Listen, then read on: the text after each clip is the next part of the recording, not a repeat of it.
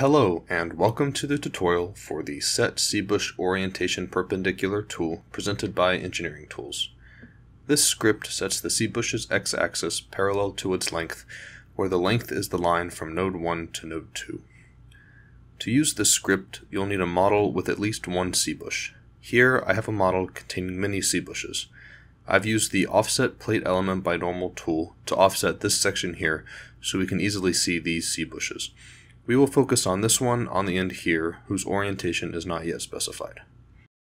To run the script, enter the EngineeringTools section of the toolbar, select the Element menu, and select Set Cbush Orientation Perpendicular. Next, I'll choose the entities I would like to run the script on. If you accidentally select any non-Cbush entities, the script will skip over them. After making my selection, I'll click OK. Once the script is finished, the Cbushes will be oriented such that their x-axes are parallel to the length between nodes 1 and 2. Here's a graphic showing the orientation of the YZ plane after the tool was used.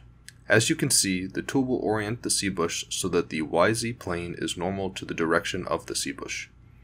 The script sets the YZ plane to be normal to the length, but if you would like to specify the direction of the Y and Z axes, you must do that manually.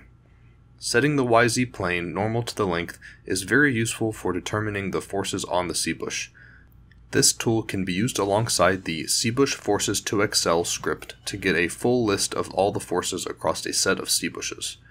This has been a tutorial for the Set Cbush Orientation Perpendicular tool presented by EngineeringTools. Thank you for watching.